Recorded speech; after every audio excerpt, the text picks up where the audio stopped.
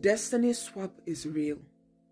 What I'm about to tell you right now, I am speaking from experience, and please take note. You need to pay attention to people close to you. This can be your family members because they are the one who does the most to you. Family members, your significant other, friends. Pay attention to these people. When I was back home, I was married before. So I remember after our wedding, it was this evening, and people were drinking. I was drinking that time. People were drinking, everybody was drunk, happy, eating and all that. And I remember this family member of mine, she was like, because she was drunk, she was like, my sangoman told me that you are the one who going to take care of the whole family. You're going to be someone tomorrow. But listen, I was just young and naive. I do not take note of this, How did she know that if she wasn't, curious about me, if she does not have, ill intention towards me? I was young and naive. I did not pay attention to it. I did not even believe what she was saying. In West Africa, when you get married, 7 days, 1 week, you're not supposed to go out. You're supposed to make your dinner and bring it inside for 1 week. That's just our tradition for women. So in that 1 week, because after my wedding, I stayed with him. In that 1 week, this woman was cooking for me. Mind you, she's very lazy. She doesn't want to do anything. She just wants people to do everything for her. But that very week, this woman, she said she's going to cook for me. And whatever she put in that food, she got me. She got me. So after this happened, when it was time for, myself and my ex-husband to come to Europe, Ireland, things start happening. We missed our flight twice. We lost our documents. And mind you, we don't have Irish, embassy in Guinea. So all the paperwork we got from Ireland here, we have to, bring everything in Ireland here to finalize and then bring it back home. Do you know how long that's going to take? We lost our documents. We lost everything. We have to start over again. It took us 2 years to make it to Ireland. So when we missed our second flight, I was like, something in me, I was young back then, I was like just a teenager, something in me said to me, don't visit her anymore. So God helped me that we find a place and we hide. We did not want her to know where we were. So we found a place, we stayed there. We end up staying in that house for 2 years. Let me tell you this. When I tell you I was sick, I'm telling you I was sick. At night, I was hearing things. I was hearing drums, singing, people talking, things like this. And I would be asking my ex, are you hearing what I'm hearing? He was like, no. This month I was going mad. That was how much I was sick.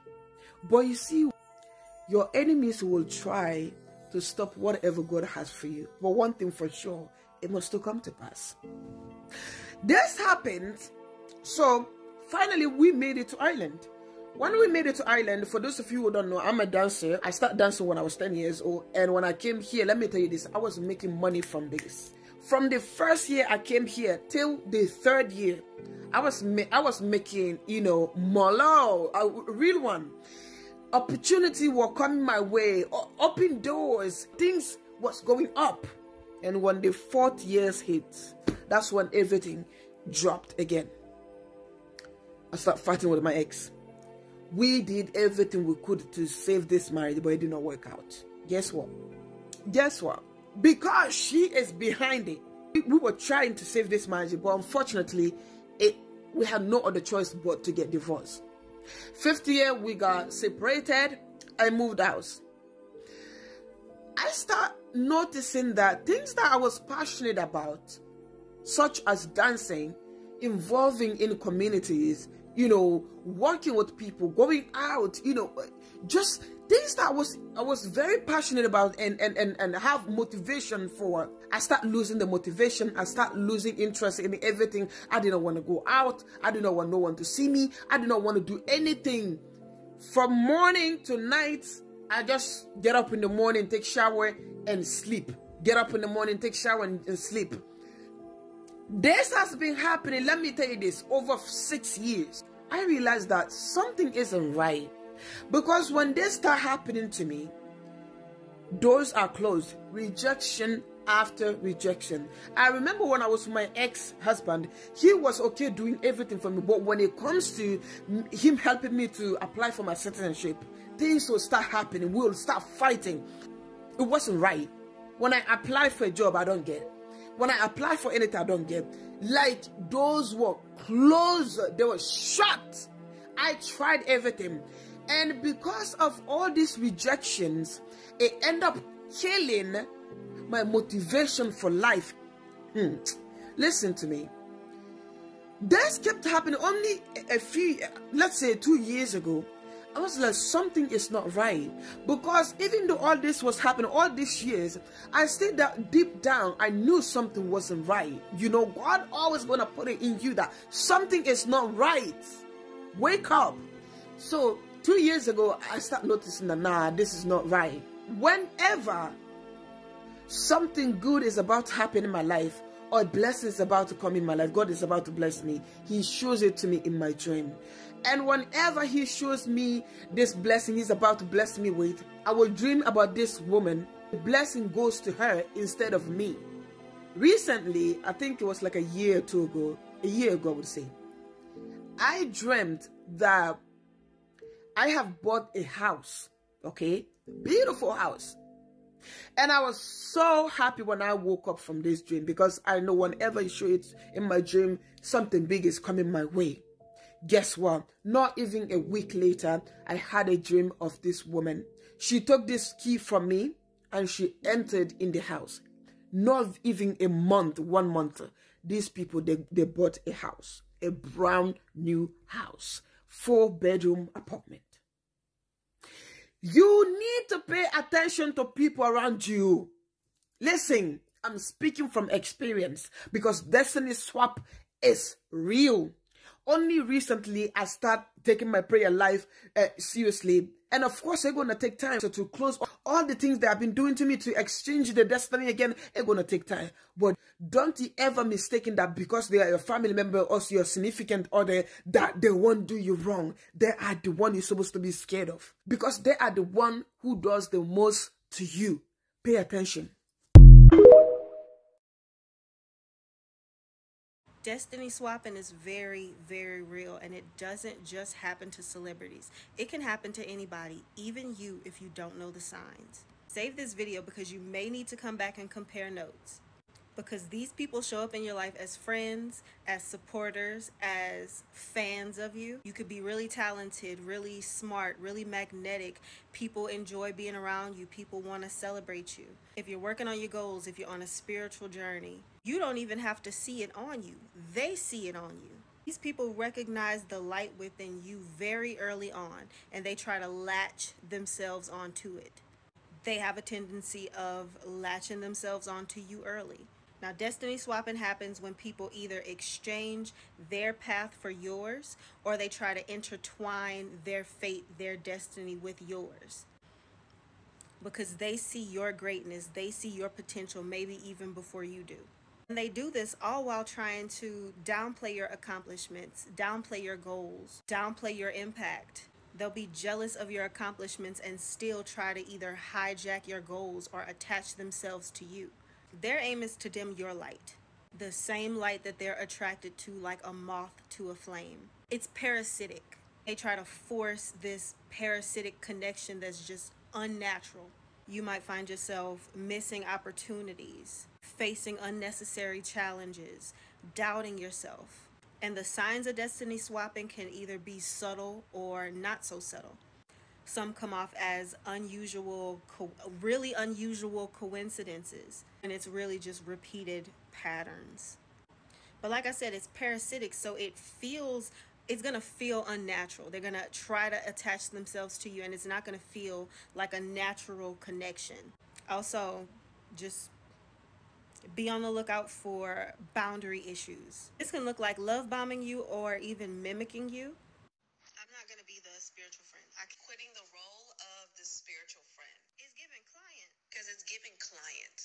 But that's not all that I am. At the same time, that's not all that I am. but you're kind of going to have to trust your intuition and like how it feels. Now, mind you, this is energetic. It doesn't have to be material at all. This is felt. They recognize this light in you and they really just want to hijack it or take it or attach themselves to it. For example, this man will recognize the light in a budding artist and try to hijack their fate. And it never feels natural. It never looks natural. But he'll try to hijack their entire persona. So you'll find that they copy you or they emulate you. And when confronted with this, they'll tell you that it's a coincidence. But like I said, it's really unusual coincidences. They do this all while trying to downplay your talents, downplay your impact, downplay everything that makes you you, everything that they're trying to steal. All your energy that they're trying to harvest. And this can be a friend, a peer, a coworker. I can make an entire video on the guy because I've been itching to talk about energy vampires. But let me know if this has happened to you. If you attract jealous people, jealous friends, that they really just want to be near you, but they don't seem to really like you. Let me know down below, and again, save it in case you have to come back. Woo. Do not let people trick you out of what you're supposed to be doing. There are people who know who you are, who can foresee what is coming in your future before you do. Sometimes it takes us a while to really acknowledge how great we are, and we allow other people to dim our light, to make us think that we are something else, to try to put their own narrative and twist who we are so that we don't become who they know that we can become. I don't say this out of fear. I don't say this out of timidity. I don't say this out of expecting everyone to be an op. That's not the case. But you need to be able to discern what people are trying to do with your involvement in their lives. No one is obligated to have anyone in their life. So if someone is choosing to have you around, you really need to take a step back and think about, why does this person want me here? Does this align for the vision that I see for myself? Is this something that I agree with? Is this something that will be beneficial and nourishing to me, or will it just serve them? But people who only want to serve themselves are the most selfish people that you will ever encounter. And those are the people that you need to stay away from, because it does not matter what you do for them, how long you know them. If they decide that they can no longer extract what they need from you, they will discard you. This is a warning to somebody, and really should be a warning to everybody. You need to be extra careful letting these people you're in relationships with record you doing sexual acts. You never quite know who you're in a relationship with and what exactly they are into. And let me tell you that some of y'all are in relationships with witches and warlocks, and they are doing more with those videos than just getting off to them. A whole lot more. And just because you break up with them and say that you're done, they still have those videos of y'all doing the most intimate thing you can do in this world. And they doing stuff with that video. And it ain't just getting off to it. So I'm not one of those people that will get on here and make a statement about something if I don't have receipts for it. I keep receipts. So anyway, I used to be one of those people that were like, I'm not going to block you. I'm not going to unfriend you. You're going to have to see me eat. You're going to have to see me glow up. But now that I understand energy exchange, witchcraft, and destiny swapping, all of that stuff, people that don't like me, people that are jealous of me, people that want my relationship, people that have any secret animosity towards me, I get them off my page. I get them gone. Because there's this girl, I'm not even going to name drop because that's free promotion. If she know what it is, she know what it is. So she sent me a friend request. I denied her friend request because I don't want nothing to do with her. I never have. I already know what type of timing she's on. And then I'm 29 years old. The girl's barely legal. Like, what do you have in common with me? Why do you want to be my friend? So I denied her friend request. So because I denied her friend request, my stories on Facebook are public. She goes laugh reacting to my stories to get me to look at her page because she made a post about me. And she did all of this because she needed my energy. She wanted my attention and my essence so bad. And because I don't go around her, because I don't talk to her, because I don't fool with her, she don't have access to it. So the only way she can get access to my energy, to my essence, is to get a reaction out of me. So she went out of her way and started drama and did the most just to get a little bit of my energy. Just a little bit. And once you figure out that people like that need you, they need your energy to make themselves feel better because they are so miserable, they try to steal your light, they try to swap lives with you, you'll get them people off your page. And like I said, I don't post and say anything without receipts. This girl, we end up getting into it, blah, blah, blah. And I told her, like, why are you even messing with me? I denied your request. I don't want nothing to do with you. She straight said, I only sent you a request so I can make fun of you. Baby, you're a devil. You're a spirit. Do you not understand that you have been sent on an assignment to destroy my peace and it ain't gonna work?